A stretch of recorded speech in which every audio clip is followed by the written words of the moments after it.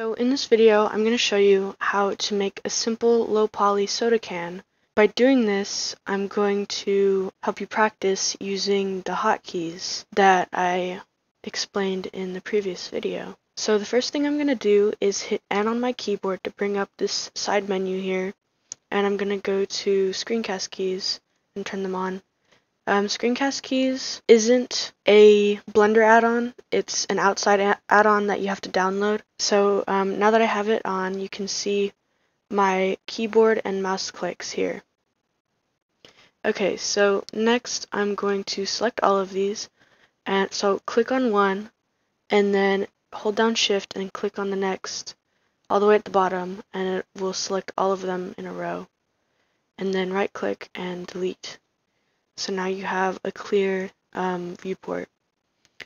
Next, go to Add Mesh and add a cylinder. And go into this menu here. I'm going to turn it down to 8. You can turn it to 16 or something like that. I recommend staying on a multiple of 4 so that all of the corners line up on the axes. Okay, so now I'm going to go into edit mode and make sure all is selected by all of the, actually any of these are selected. Hit A to select all, and then hit S to scale, and then hit Z to scale only on the Z axis. And then you can scale it like this by dragging in and out, or you can input the value with numbers. So I'm going to just hit 2, and there we go.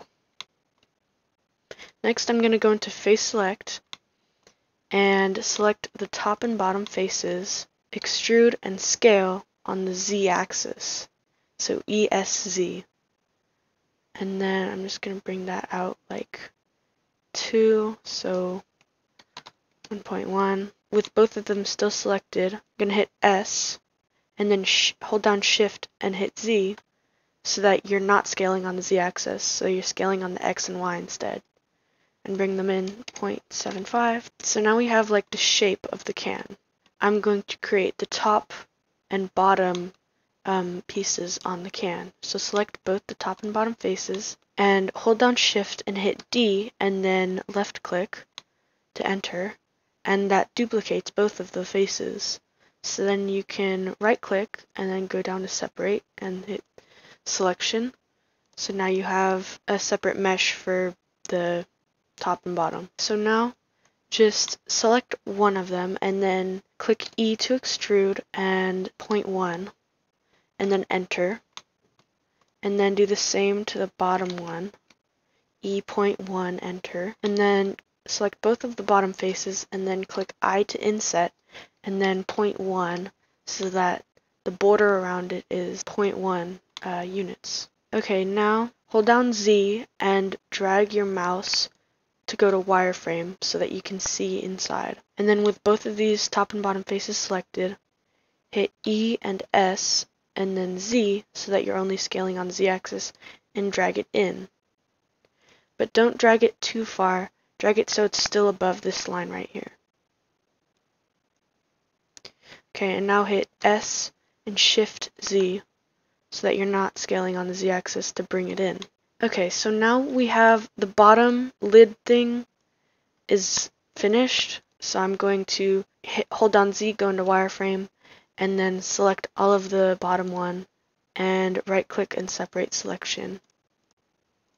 Go back into object mode, go back into solid mode, and then select the top one, go into edit mode, select the face I to inset,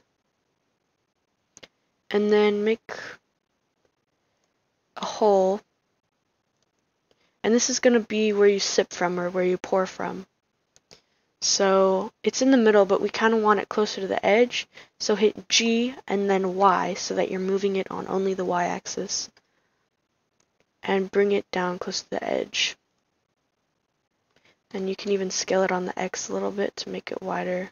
Okay, now I'm going to hold down Shift and hit D to duplicate again, and now we're moving it, so just hit Y so you're only moving it on the Y axis, and then move it right there, and then I'm going to hit R to rotate and then type in 90 so that we rotate it 90 degrees so that it's going vertically. Let's go to side view and go into wireframe and then hit E to extrude and extrude it up just a bit.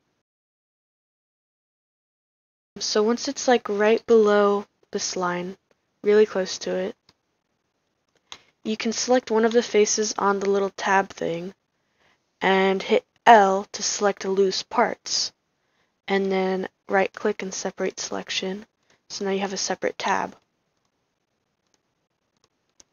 In this tab there's like 2 holes on it, so what I'm going to do is I'm going to select the 2 vertices across and hit J to join them so that it creates an edge across. Now select both of the faces and hit I to inset, and then hit I again so that it insets individually. And then bring it in a bit, and then go to side view, go into wireframe by holding down Z, and then extrude it down, not all the way, just part of the way so that it looks like it's all the way. And then select these edges right here, and Control and B to bevel them so it's a little rounder. Make sure clamp overlap is on so that it doesn't look weird. Okay, that's good. So now it's pretty much done, but let's go back into the top lid part and let's go into face select and select this opening, and then I to inset and make it a thin border around, and then hold down Alt and click on one of the edges that joins 2 of the faces in a row, and then it will loop select all of them. Now let's go into side view, go into wireframe, and hit E to extrude down a bit so that it's kind of separated. And then there you have it. That's the finished product. If you want to see it look a little bit more contrasted, you can go up here where there are these 3 spheres and hit this drop down menu and go to color, and instead of material click on random so that has random colors, and then it allows you to see the different objects.